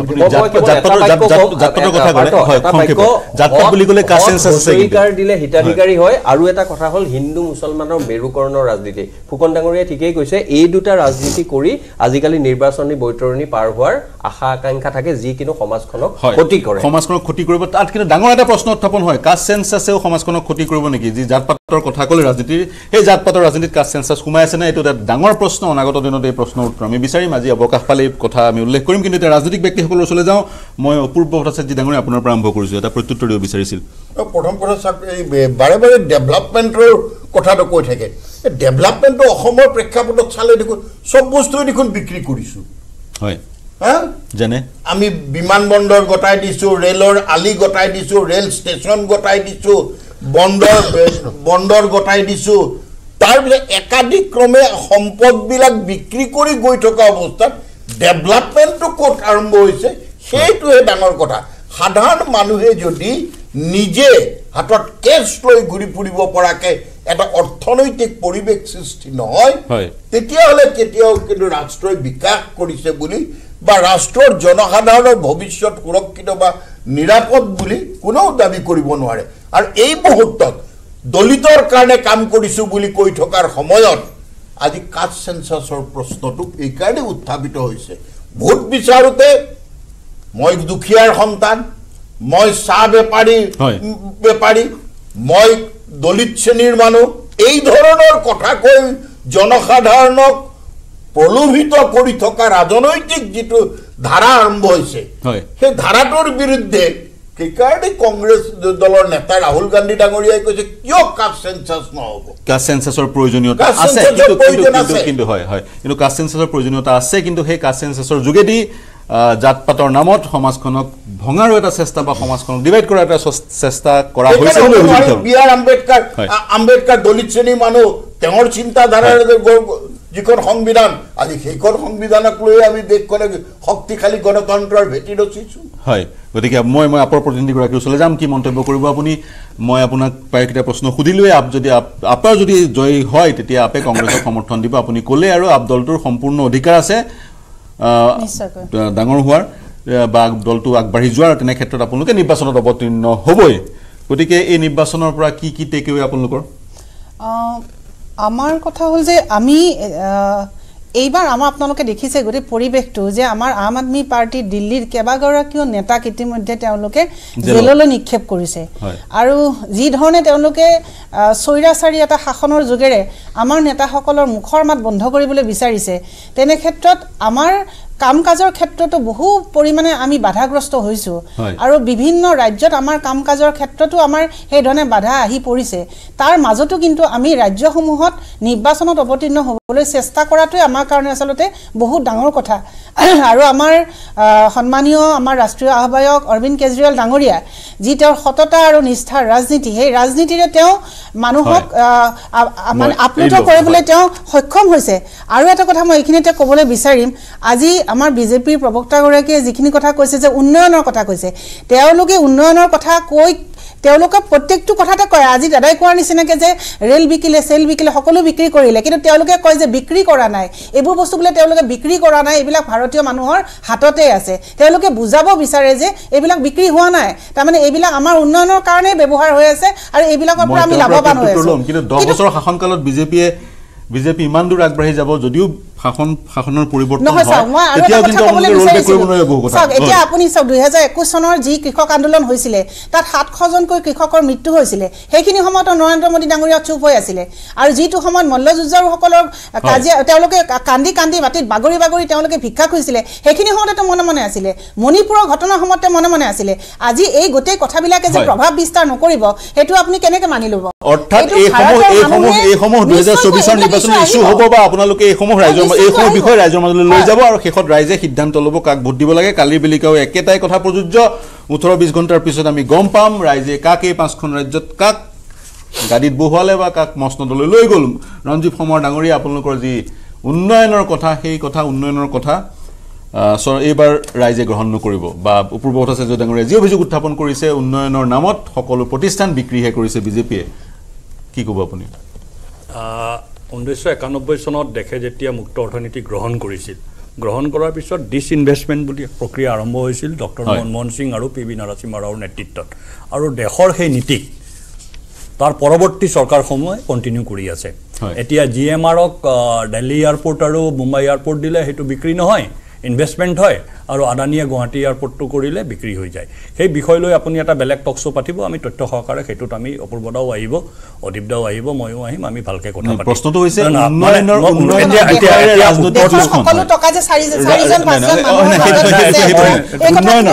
উন্নয়নৰ প্ৰতিশ্ৰুতিৰে নিৰ্বাচনী যুঁজখন ডেভেলপমেণ্টটো আপুনি বেছি দূৰত যাব নালাগে অসমৰ প্ৰতিখন জিলা সদৰত মেডিকেল কলেজ হৈ আছে অসমত আদৰ্শ বিদ্যালয় স্থাপন হৈছে চাহ বাগানত আপোনালোকে কৈ থাকোঁতে মই এটা শব্দ ক'ব দিম যদি অপৰদাই কৈ লওক মোতকৈ বয়সত চিনিয়ৰ হয় যদি কয় প্ৰশ্নটো হৈছে উন্নয়নৰ প্ৰতিশ্ৰুতিৰে বা উন্নয়নসমূহ দেখুৱাই আপোনালোকে ক'বলৈ দিলে মই কম যদি ক'বলৈ আপুনি অনুমতি দিয়ে মই কম নিশ্চয় এতিয়া অসমৰ চাহ বাগানত ইমান বছৰে স্কুল নাছিলে স্কুল হৈছে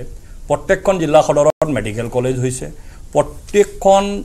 যান জঁট লগা জেগাত ফ্লাইঅভাৰ হৈছে ব্ৰহ্মপুত্ৰৰ ওপৰত ব্ৰিজ সময়তকৈ সোনকালে শেষ হৈছে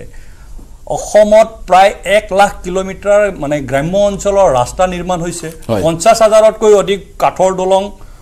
পকাৰ দলং হৈছে সেইসমূহ যদি উন্নয়ন নহয় তেতিয়াহ'লে মোৰ ক'ব লগা একো নাই বেলেগ কথা নাই অপূৰ্ব ভট্টাচাৰ্যৰ গৃহ চহৰ ঢেকীয়াজুলিৰ এই ফুটপাথ কিনি পকাকৰণ কংগ্ৰেছৰ 15 বছৰত হোৱা নাছিল বিজেপি চৰকাৰৰ দিনতে হৈছে আৰু এটা কথা মই ধন্যবাদ দিব লাগিব ৰাহুল গান্ধী যেতিয়া ইউপিএ চৰকাৰ আছিল বা ৰাজীৱ গান্ধীৰ চৰকাৰ আছিল তেওঁৰ পিতৃ তেতিয়া বাৰু তেওঁ সৰু আছিল ইউপিএ চৰকাৰৰ সময়ত তেওঁ দেশৰ ৰাজনীতিৰ এটা কেন্দ্ৰবিন্দু আছিল সেই সময়ত কিন্তু তেওঁ কাশ্মীৰত গৈ মটৰচাইকেল চলোৱাৰ সাহস কৰা নাছিল নৰেন্দ্ৰ মোদীৰ নেতৃত্বাধীন চৰকাৰে যেতিয়া কাশ্মীৰত 370 আঁতৰাই সন্ত্ৰাসমুক্ত কৰিলে কাশ্মীৰক তাৰ পিছতে ৰাহুল গান্ধীয়ে তাত গৈ মটৰচাইকেল চলাইছিলে ডেভেলপমেণ্ট আৰু দেশৰ মানে স্থিৰতা সেই কামটো আমাৰ চৰকাৰে কৰিছে সেই তাতকৈ ডাঙৰ উদাহৰণ একো নাই এতিয়া প্ৰশ্নটো আহিল আপুনি যিটো এন্টি ইনকামবেন্সিৰ কথা বাৰে বাৰে কৈ আছে চাওক মধ্যপ্ৰদেশত 18 বছৰ কণ্টিনিউৱাছ চৰকাৰত থকাৰ পিছতো ভাৰতীয় জনতা পাৰ্টি মাজৰ 2 বছৰ বাদ দি ভাৰত 20 বছৰ আছিলে টাৰ্মটো মাজৰ 2 বছৰ বাদ দি 18 বছৰ তো আপোনাৰ ভাৰতীয় জনতা পাৰ্টি আজিৰ তাৰিখতো অবৈধ দুৰ্গতাত কংগ্ৰেছে আজি তাত খুন্দা খাব লগা হৈছে মানে এন্টি ইনকামবেন্সিৰ বিষয়টো এটা ময়ূৰ বৰাই কলে প্ৰত্যাহ্বানৰ কথা প্ৰধানমন্ত্ৰী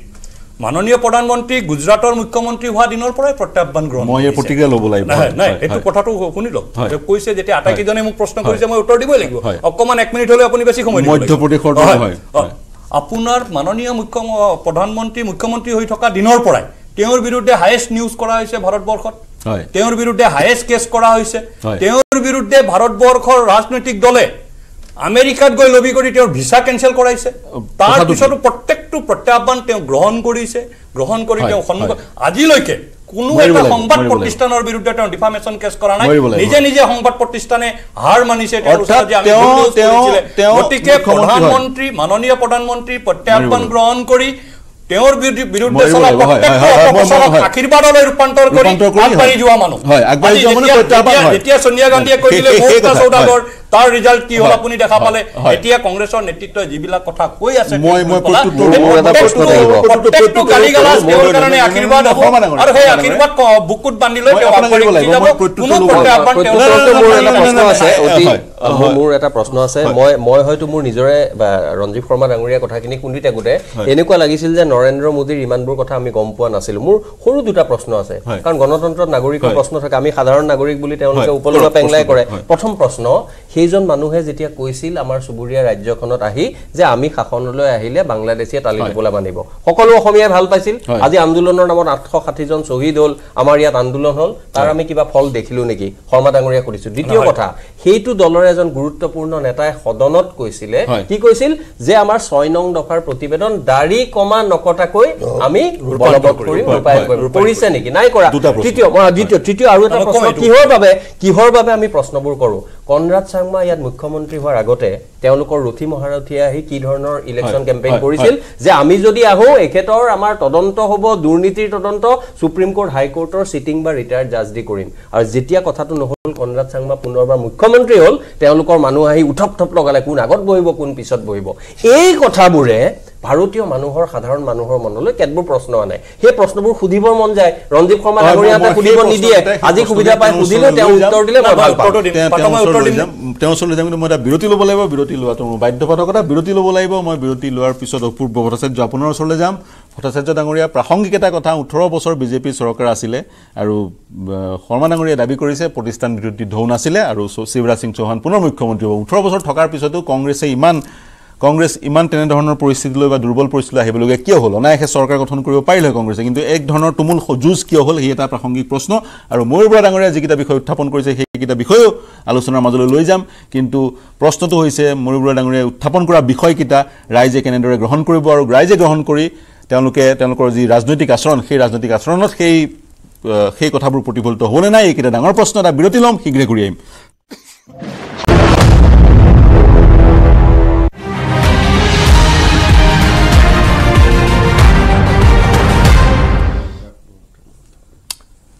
নমস্কাৰ প্ৰিয় দৰ্শক সকলোকে স্বাগতম জনাইছোঁ প্ৰাক মুহূৰ্তৰ এই মন্থন শেষৰটো খণ্ড 12 মিনিট সময় আছে পূৰ্ব ভট্টাচাৰ্য ডাঙৰীয়া এটা প্ৰাসংগিক প্ৰশ্ন বিজেপিৰ প্ৰতিষ্ঠান বিৰোধী ঢৌৰ বিজেপি সন্মুখীন নহয় কংগ্ৰেছ প্ৰতিষ্ঠান বিৰোধী ঢৌৰ সন্মুখীন হয় আৰু বাৰম্বাৰ বিপৰ্যয়ৰ সন্মুখীন হোৱা পৰিলক্ষিত হয় কি ক'ব আপুনি মই গোটেই কথাখিনি মানে নস্যাৎ কৰি দিয়া নাই কাৰণ ঘটি যোৱা ঘটনাবিলাকটো একোটা উদাহৰণ কিন্তু মই এটা কথা কৈছোঁ যে উদয়পুৰত অনুষ্ঠিত হোৱা কংগ্ৰেছৰ নৱসংকল্প শিবিৰে যেটো তিনিদিনীয়া এটা চিন্তন বৈঠক হৈছিল তাত কংগ্ৰেছ দলে পূৰ্বৰ সকলোবিলাক কথা বতৰাৰ পোষ্টমৰ্টেম সঠিকভাৱে কৰিছে কৰি পৰ্যালোচনা কৰিছে কৰি পেলাই দলে কোনবিলাক বিষয় গুৰুত্ব আৰোপ কৰা উচিত কেনেধৰণে জনসাধাৰণৰ লগত ভাৱ বিনিময় কৰা উচিত এই গোটেইবিলাক দিশত কিন্তু এটা পৰিৱৰ্তন অনাৰ যেটো মানে প্ৰয়াস আৰম্ভ কৰিছে আৰু ভাৰত জোড়ো যাত্ৰা তাত অন্যতম আছিল ভাৰত জোড়ো যাত্ৰাত আপুনি নেতাৰ মূল নেতৃত্ব দিয়া ৰাহুল গান্ধী এই গোটেই বিষয়টোক লৈ বিজেপিয়ে প্ৰথমতে তুচ্ছ তাচ্ছিল্য কৰি যেনেধৰণে কৰিছে কিন্তু আজি এজন দ্বিতীয়জন ৰাহুল গান্ধী দেখুৱাই দিয়ক 4081 কিলোমিটাৰ সফলতাৰে নিৰাপদে ভাৰত জোড়ো যাত্ৰা কৰিব পাৰিলে কাৰণ বিজেপিৰ চৰকাৰ আছে বিজেপি নিৰাপত্তা কৰিছে এটা মই কি কৈছো তেওঁলোকে দিল্লীত ভাৰত জোড়ো যাত্ৰা প্ৰৱেশ কৰাৰ লগে লগে যেতিয়া নিষেধাজ্ঞা দিব লগা হ'ল তাৰপৰা তেওঁলোক কিমান শংকিত আৰু সেই কথাবিলাক আজি যে কৈছে 370 ধাৰা আঁতৰ কৰাৰ পিছতো কাশ্মীৰত হিন্দু পণ্ডিতসকলে কি পাইছে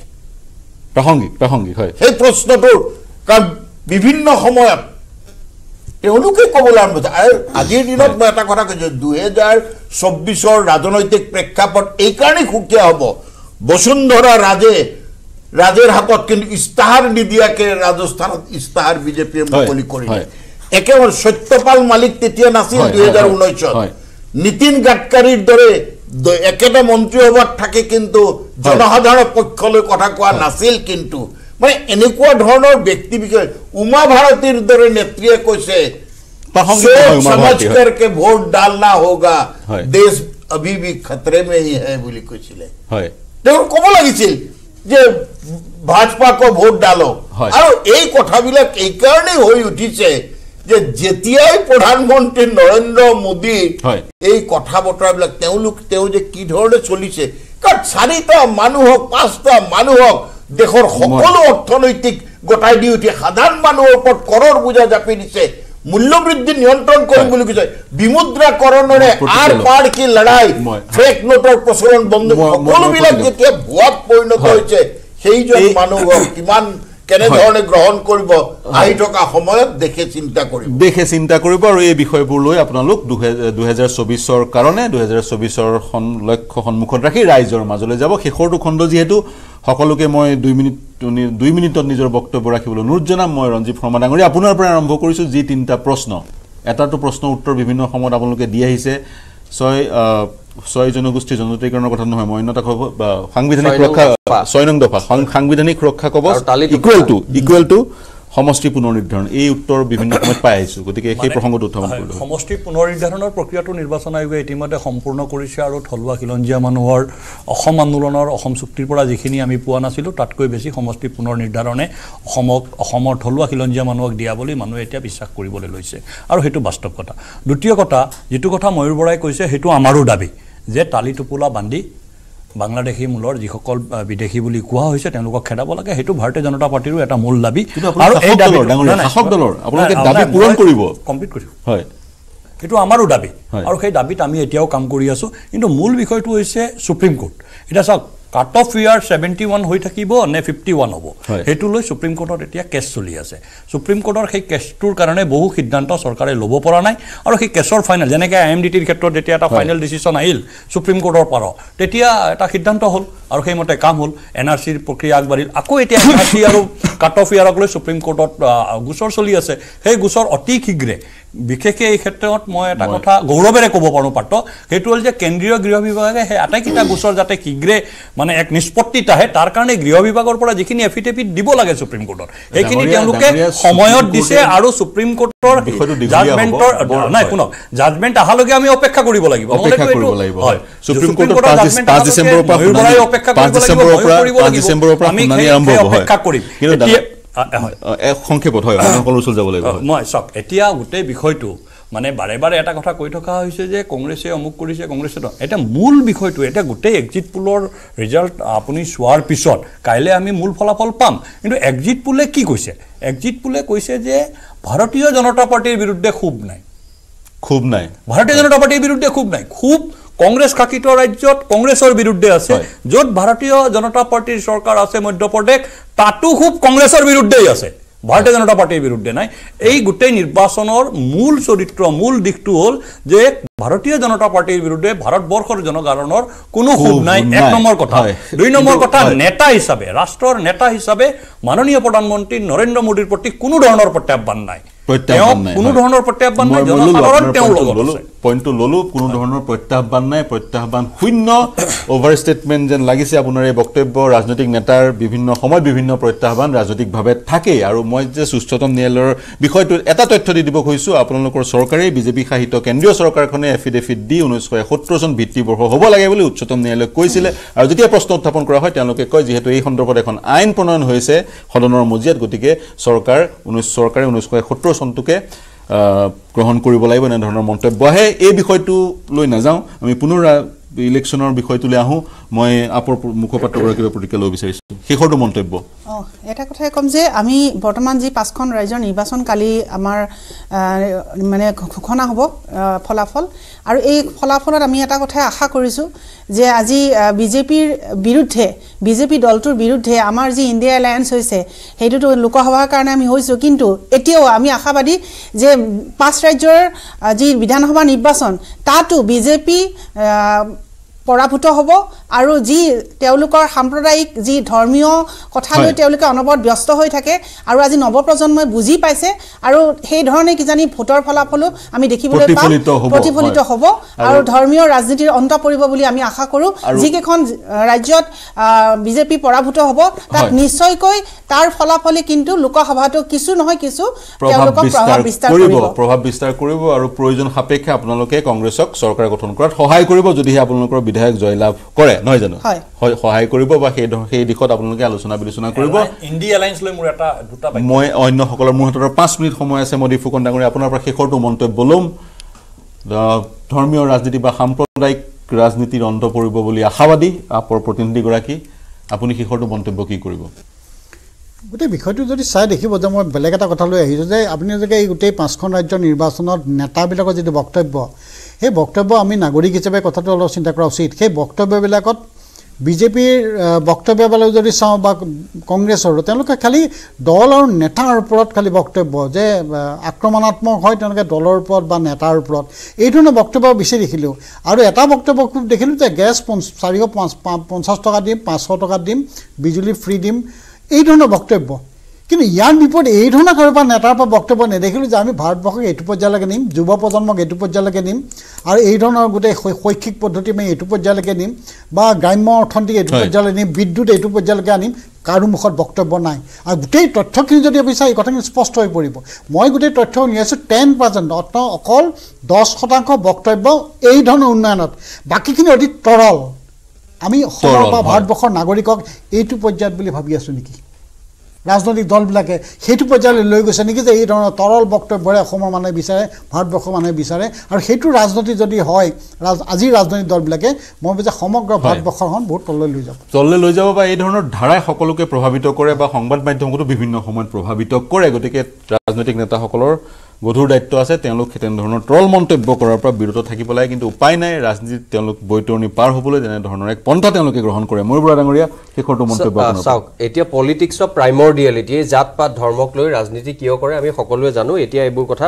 বিশ্লেষণ বা আলোচনা কৰিবলৈ নাযাওঁ মোৰ 3টা আহ্বান কেৱল যে ভাৰতখন এখন কল্যাণকামী ৰাষ্ট্ৰ ৱেলফেয়াৰ ষ্টেট বুলি ভাৰতীয় সংবিধানে কৈছে গতিকে হিতাধিকাৰীক কেতিয়াবা নিষ্পেষিত দুখীয়া মানুহক সহায় সাৰথি কৰাটো বেয়া কথা নহয় কিন্তু সেই হিতাধিকাৰীক সহায় কৰিবলৈ যাওঁতে এটা প্ৰজন্ম যাতে কোঙা হৈ নপৰক এটা প্ৰজন্ম যাতে একেবাৰে এলেহুৱা হৈ অকৰ্মণ্য হৈ নপৰক যেটো আমি বহুত দেখিছো অসমৰ ক্ষেত্ৰতো দেখিছো গতিকে তেওঁলোকৰ প্ৰকৃত উত্তৰণৰ বাবে হিতাধিকাৰীৰ কথাবোৰ ব্যৱহাৰ হয় 2 নম্বৰ কথা হিন্দু মুছলমানৰ যেটো মেৰুকৰণৰ ৰাজনীতি এবাৰ ৰাজস্থান আৰু কিছু পৰিমাণে তেলেংগানাৰ বাহিৰে অলপ কিন্তু কমাও দেখিছো ভালটো ভাল বুলি ক'ব লাগিব সেই কথাটো যাতে আৰু কমি আহে হেতু মোৰ দ্বিতীয় আৰু তৃতীয় একমাত্ৰ মোৰ এটা আশা আৰু আহ্বান যে বিধি বলবৎকাৰী সংস্থা এনফোৰ্সমেন্ট ডাইৰেক্টৰেট আৰু ৰাষ্ট্ৰীয় তদন্ত সংস্থা নিয়া আৰু আয়কৰ বিভাগ এইবোৰ বিভাগক শাসকীয় দলে যাতে তেওঁলোকৰ নিজৰ অংগ হিচাপে ব্যৱহাৰ নকৰি বিৰোধী শাসিত ৰাজ্যত যেটো অনুৰূপা ডেকাৰজায়ো কৈছে তেওঁলোকৰ মানুহক হাৰাশাস্তি কৰা কংগ্ৰেছক হাৰাশাস্তি কৰা যেটো প্ৰৱণতা সেই প্ৰৱণতাই আমাৰ মনলৈ এটা প্ৰশ্ন আনে যে শাসকীয় দল বৰ্তমান যিবোৰ ৰাজ্যত আছে তেওঁলোক একেবাৰে ধোৱা তুলসীৰ পাত বা কোনোবাই ওয়াশিং মেচিনৰ কথা কয় সেই কথাবোৰ তেনেকুৱা নেকি এনে ধৰণৰ প্ৰশ্ন ভাৰতীয় নাগৰিকৰ মনৰ পৰা নিৰসন কৰাৰ মূল দায়িত্ব ভাৰতীয় জনতা পাৰ্টিৰ তেওঁলোকৰ এজন নেতা নৰেন্দ্ৰ মোদী ডাঙৰীয়া আছে যাক লৈ ভাৰতৰ বহু মানুহে গৌৰৱ কৰে মই তেওঁলোকক এটোৱে আশা এটোৱে আহ্বান এটোৱে অনুৰোধ এনে ধৰণৰ প্ৰশ্ন যাতে মানুহৰ মনৰ পৰা নিৰ্মূল কৰিব পাৰে এনে ধৰণৰ প্ৰশ্ন মানুহৰ মনৰ পৰা নিৰ্মূল কৰিব পাৰে মোৰ সময় শেষ হ'ল আপোনাক 5 ছেকেণ্ড মান মই দিব পাৰিম সংক্ষেপত এনডি এলায়েন্সৰ যেটো কথা কৈ থকা হৈছে মধ্যপ্ৰদেশত 67টা সিটত সমাজবাদী পাৰ্টি ইলেকশন গলিছে পাঞ্জাব আৰু দিল্লীত পাঞ্জাব আৰু দিল্লীত কংগ্ৰেছে আপৰ বিৰুদ্ধে আন্দোলন কৰি আছে পাঞ্জাব আৰু দিল্লীত আপৰ বিৰুদ্ধে কংগ্ৰেছে আন্দোলন কৰি আছে এতিয়া যদি মধ্যপ্ৰদেশত আপৰ কংগ্ৰেছৰ চৰকাৰ হয় for the sake of argument দিল্লীত কংগ্ৰেছ বিৰোধী আসনত বহিছে বা বহিব তেনেধৰণৰ কণ্ট্ৰাডিকশ্যনটো আছে মই অনুষ্ঠান সামৰিব লাগিব প্ৰিয় দৰ্শক আৰু 18-20 ঘণ্টাৰ পিছত ছবিখন পৰিষ্কাৰ হ'ব এক্সিট পোলে কিন্তু এখন পৰিষ্কাৰ ছবি আমাৰ হাতত দাঙি ধৰিব পৰা নাই উৎকণ্ঠাৰ অন্তিমটো নিশা যিসকল অৱতীৰ্ণ হৈছিল বা প্ৰতিদ্বন্দ্বিতা যিসকল আগবঢ়াইছিল তেওঁলোকৰ অন্তিমটো নিশা কাইলৈ ফলাফল আহিব প্ৰশ্নটো সেইটোৱেই সকলোতকৈ গুৰুত্বপূৰ্ণ প্ৰশ্ন এই যি ফলাফল এই ফলাফলে এক ধাৰাৰ সৃষ্টি কৰিব নেকি প্ৰথম প্ৰশ্ন দ্বিতীয় প্ৰশ্ন এই ফলাফলে কিমান প্ৰভাৱিত কৰিব 2024 চনৰ নিৰ্বাচনত এইকেইটা প্ৰশ্ন সময়ত আমি সেই প্ৰশ্নৰ উত্তৰ পাম দেখিম মোৰ সৈতে সংযুক্ত হোৱাৰ কাৰণে ৰঞ্জীৱ কুমাৰ শৰ্মা অনুৰূপা ডেকাৰজা উদীপ ফুকন পূৰ্ব ভট্টাচাৰ্য আৰু মণি বৰুৱা ডাঙৰীয়া সকলোকে ধন্যবাদ জ্ঞাপন কৰিছো শুভৰাত্ৰি